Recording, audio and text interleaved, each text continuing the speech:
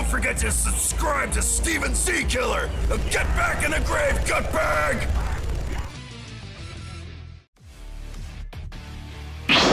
What's up, everybody? Steven Jckiller here, bringing another reaction. Now, today's reaction is another death battle between two ice users. Now, we are checking out a fight between Gray from Fairy Tail versus Esdeath from Akame ga Kill. Now, I did watch already the beginnings of Death Battle, and if you're wondering why, there was an incident back in 2019 where I was having some issues with Death Battle and Rooster Teeth claiming a certain parts at the beginning of their talk and everything. So I now, because of that, I watch it ahead of time, check out what they're talking about, and as of right now,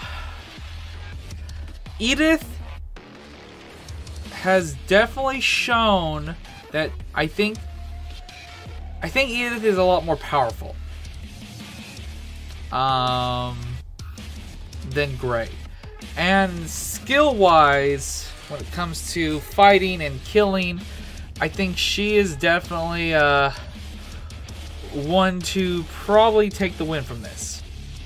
Now, Gray is no pushover, and honestly, between the two characters, I think Gray, having the power of friendship and everything in his universe, probably could take the win. But I feel like Esdeath is going to kill Gray. Like, she is going to win. And not to mention, between the two, I think skill-wise, Gray is definitely has some upper hands and some resistance, but I think her power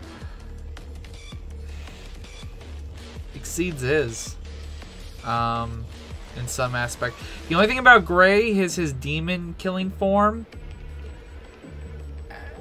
That is definitely going to be trouble for her, but she has definitely shown some amazing abilities from Akame ga Kill.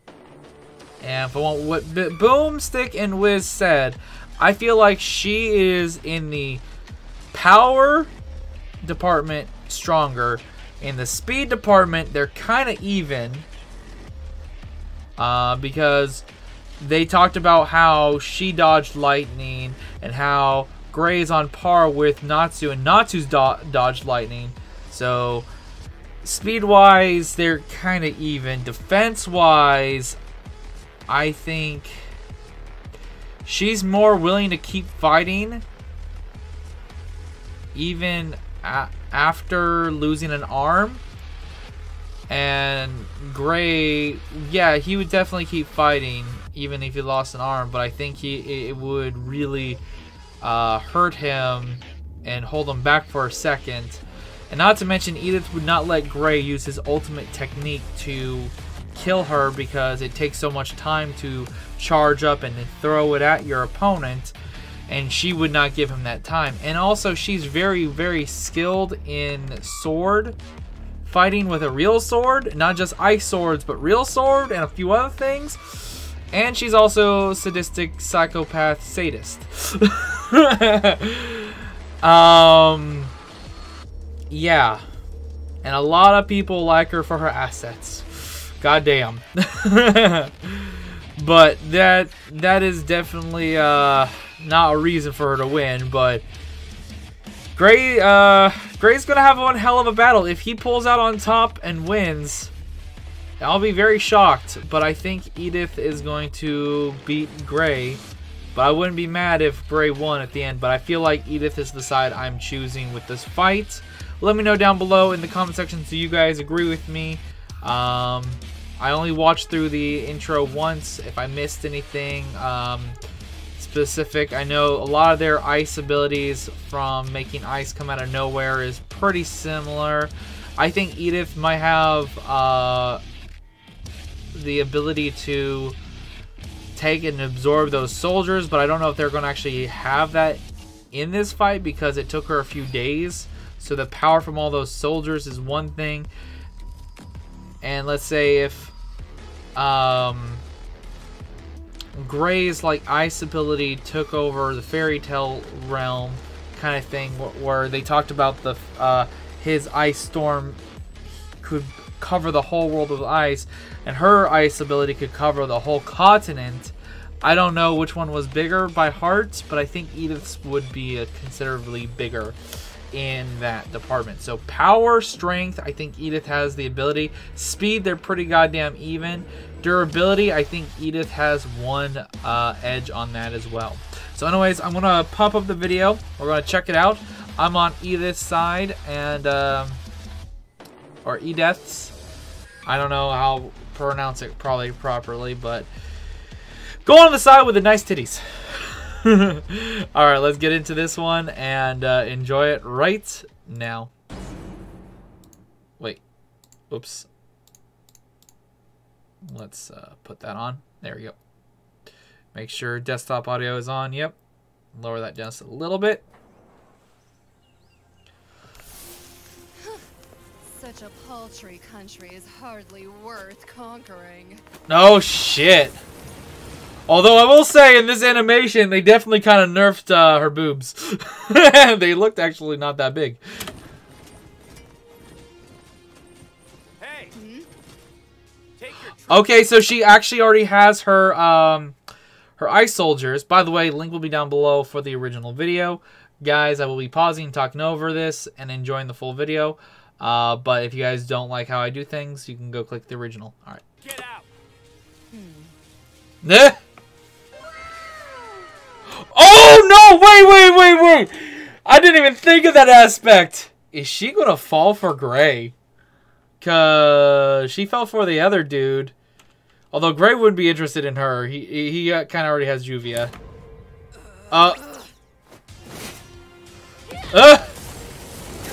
Nope, never mind. She ain't falling for him. She ain't not falling for him. Oh, just what I needed. Another crazy blue-haired woman in my life. By the way, I hear some badass OST in the background. Ooh. I don't know what music that is, but that shit is fire. No pun. Oh. Oh! You have no right to feel my boot against your face. Now. Damn! And Gray's already taken some massive damage. And that's one aspect I kind of forgot about. Her flying ability. I don't know if Gray has anything to revert that. Or counter it. Die for me. Ice make, crush it, flame. Damn. Okay. Okay. Gray giving no fucks about a little cut. Take this. But bringing down the fucking hammer. Oh! Oh! Ice cannon. Damn! Very nice. She's absorbing the ice soldiers.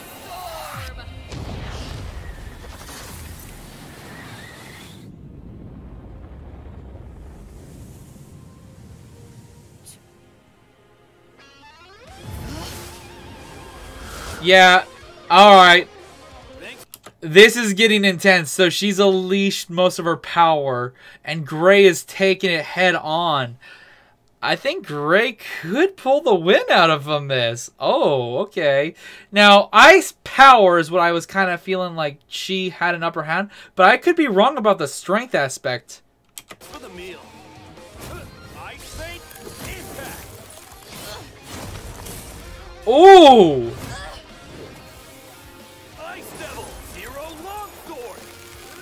Oh! Okay, so his special demon ice sword thing against hers. Oh! Goddamn! Okay, hopefully I edited out that commercial. I have a tendency of forgetting, but I definitely, hopefully made sure it would be easy to find. Alright. Okay. Yeah, that's... Oh my god. I have no choice. Okay, is she gonna let him attack? Oh no, if he's able to get this off, she's done. Oh! That's right, I completely forgot the time stop! Fuck! Yeah, that was another point I kind of forgot to talk about. Her time stop ability. She's gonna fucking just stab him right in the heart, and he's done. He can counter it?!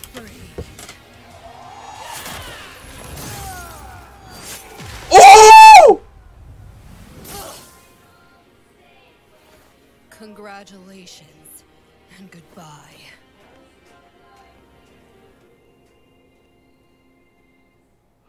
She fucking won! I completely forgot about the time stop they talked about. But he was actually able to counter it because of his resistance to the cold.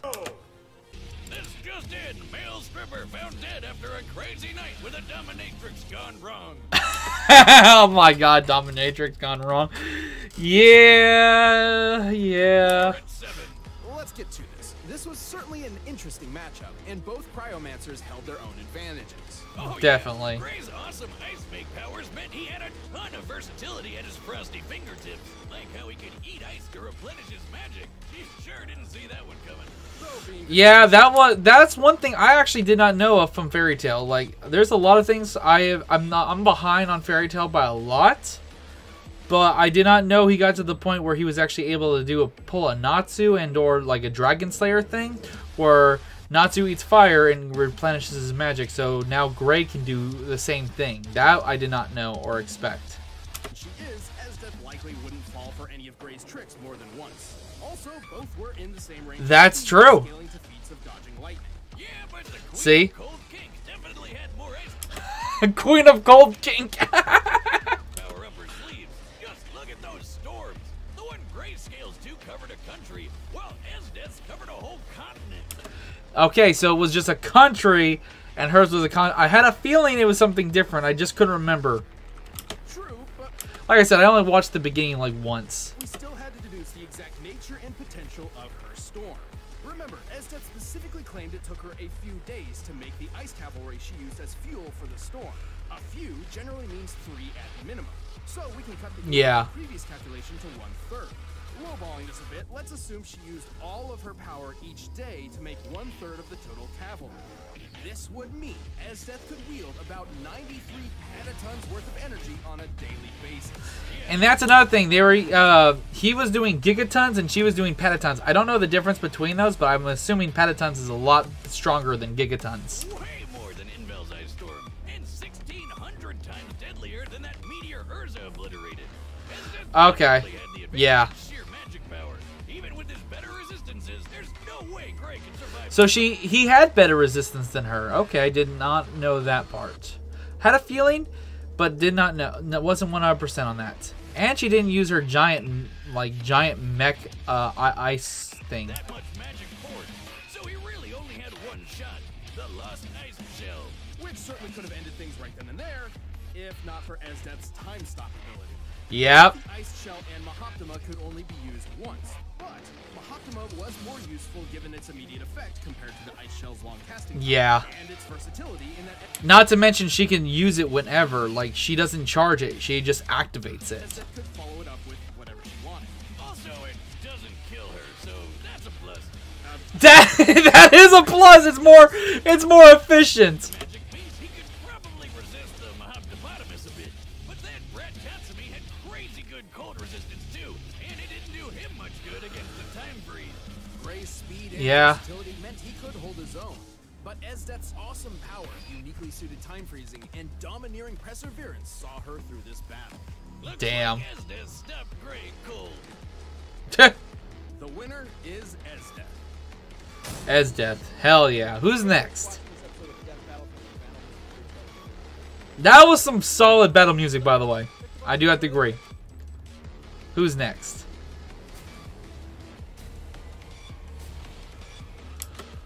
Okay, they're doing a Pokemon versus Goro?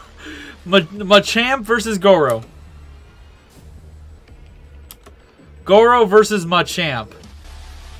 4-arm battle. Honestly, I would say Machamp over Goro. Goro is strong and everything, but I think Machamp being a Pokemon honestly is going to have more of an advantage between the two.